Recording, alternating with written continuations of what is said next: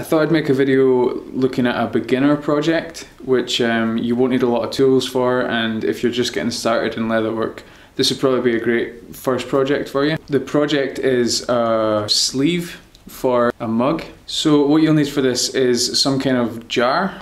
It'll work best if there's a straight edge. Anything that's sort of rounded isn't going to work as well. You'll need some kind of leather.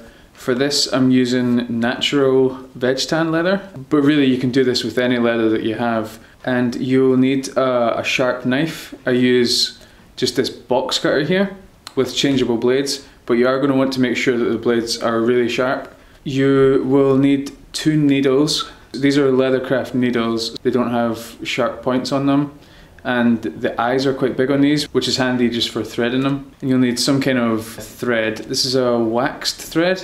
You can buy ones that aren't waxed and wax them yourself if you like. You will need some kind of awl. What I have here is a scratch awl.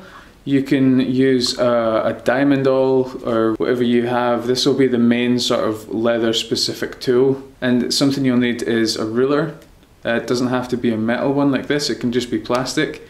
And something that is handy to have is a cutting mat. Again, it's not essential, but because these things aren't necessarily leather specific, you might already have some of them anyway. A little optional extra would be an edge beveller and a burnishing tool. I'll show me burnishing the edges, but I'll put in a link where you can skip that part because it's not necessarily essential, especially if you are starting out. So the first thing you should do is to measure the flat section of your jar. So the part that you want the leather to wrap around, this one here it's about 8 centimeters. So I'll measure 8 centimeters on the leather, and I'll just wrap the leather around to get a rough idea of how long I need to make it. And I'll just mark that with my scratch awl. I'll mark the cutting lines where I need to cut. This is where you want to take your knife, and again you want to make sure that the knife is really sharp.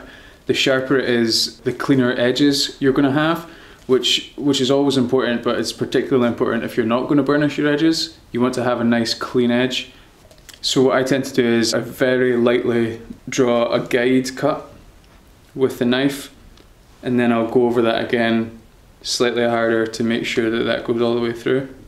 And once I have that strip cut out, I'll wrap this round to make sure it's a good length. I'll just take off a little piece at a time until I get it the perfect size.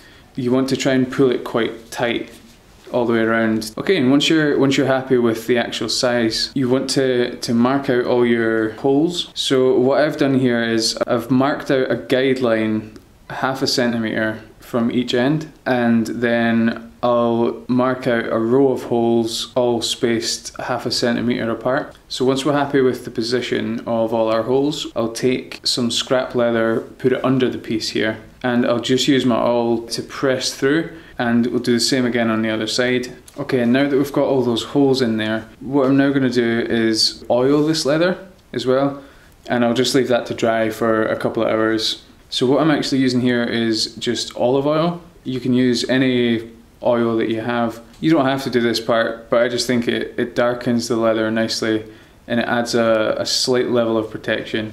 Now that that's dry, I'm gonna go over my holes again. I'll maybe even come through the other side as well, just to make sure that they're nice and wide and that I'll get a needle through. It might be a good idea to test your needle, try passing your needle through to make sure that it's big enough. You don't want to be fighting with it to try and pull the needles through. Okay, so the next thing I'll do is to burnish the edges. This isn't necessarily an essential step. It'll give the edges an extra level of protection, but if this is your first leather project, maybe you just want to focus on one thing at a time. I'll put a time code in so you can just skip forward and miss the burnishing out. Otherwise, you want to take your edge beveller, just run that all the way down the edge. It's just to take the corners off and kind of round those edges. That'll make burnishing slightly easier. And flip that over and do the same on the other side. And now we just want to lightly damp the edge. You don't want to completely soak it, but just get some water on there, and then you want to take your burnishing tool and start on the thinnest groove that your leather fits into. For me that's this one here, and you just slowly go back and forward, just starting to use friction to generate some heat there. That'll just start pressing the fibres down and slowly seal the edge. Once you can see it starting to get a little bit slicker, you can maybe speed up. And the aim here is just to get it from that sort of really rough, fibrous kind of edge to a really smooth, really slick edge. You can just run your finger along that and you'll feel the difference. I like to just put a little bit of beeswax on there as well and just do this exact same again. Once that's done on both sides, we can now move on to getting this stitched. Okay, so we'll just take our thread now and measure out the length that we need. I would recommend holding it up against a row of holes and then timesing that by 5 or 6. You don't want to make this too short, because if you get to the last couple of stitches and realise that you don't have enough thread, you have to take it all out and start again, and that's extremely frustrating.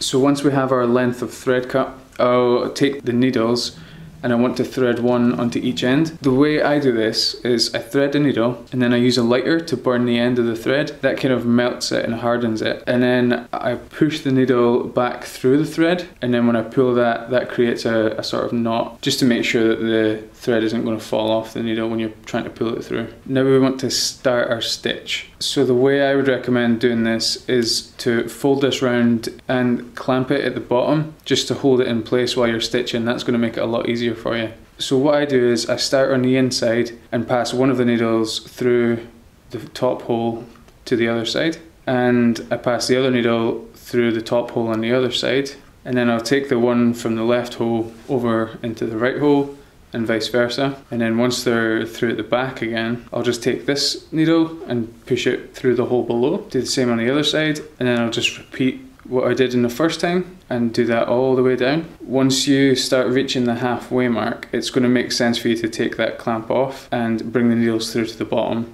and just go in from that side now, and just carry on that same pattern all the way down to the bottom. Okay, and we'll do the same stitch at the bottom here, ending with the needles on the inside. Cut the needles off here, leaving as much of the thread as you can. I'll just tie these loose ends in a knot, and it helps to burn them with a lighter as well. That just melts all the thread together so that it won't come apart.